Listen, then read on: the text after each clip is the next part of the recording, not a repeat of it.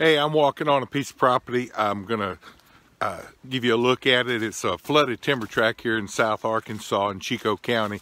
It's 60 acres. Some of you may have seen it already online. We've had the listing a good little while, but it's about middle of February. Duck season's over. It's just kind of a cold, drizzly day anyway, so thought I'd come give you a look at it. It's going to show it with water on it. Going to be some birds on it. I mean, heck, I pulled up here and jumped a dozen mallards just out of this little stand water in this. But hopefully I'll get some a little bit of video, some ducks for you, just to show you some birds. Hey, you know, I'm not an expert cameraman, so I'll do my best. But there's going to be some birds in it. But we'll take a look at it. So hang in there. This is the track here. It's two wooded tracks. There's a 40 and a 20. And they're kind of offset. They join each other kind of at a little bit of an angle. You can see that from the aerial map. So I'm walking along the edge, the south edge of the 40-acre piece, and then up in front of me is the 20-acre piece, surrounded by ag fields here. They plant corn and beans every year. It's irrigated, and the gentleman that's selling the property also has the farm lease on these on the ag ground that surrounds it, and so you'd be able to buy water from him. He's got a well on the corner of this tract up here, and so you can buy some water from him to flood it. All that water runs through this tract that you're looking at here, runs north toward this tract. They've actually built a levee up here, a little small berm that'll hold the water in that timber, and they shoot birds out of it every year. So it's real ducky, holds water in the right places, and if you get the right weather, you're going to be able to kill some ducks here. So let's see what we see. Bunch of birds getting up out of that timber. Bunch of big ducks. Mallards, mallards, mallards. Woodies too. I hear woodies squealing.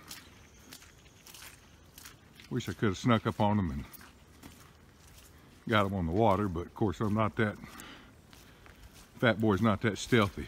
They're still getting up out there. They're going to circle around. They're not going to want to leave.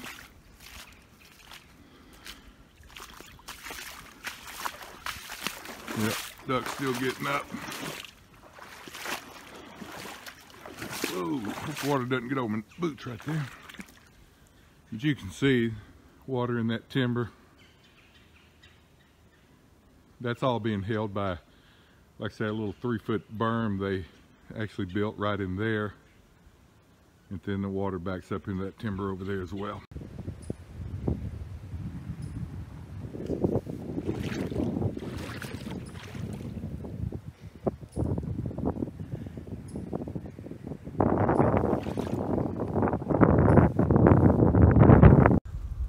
Here's the east edge right here. And again, this the ag field is not part of the 60 acres, but it's a cornfield that's planted by the gentleman that's selling the 60 acres.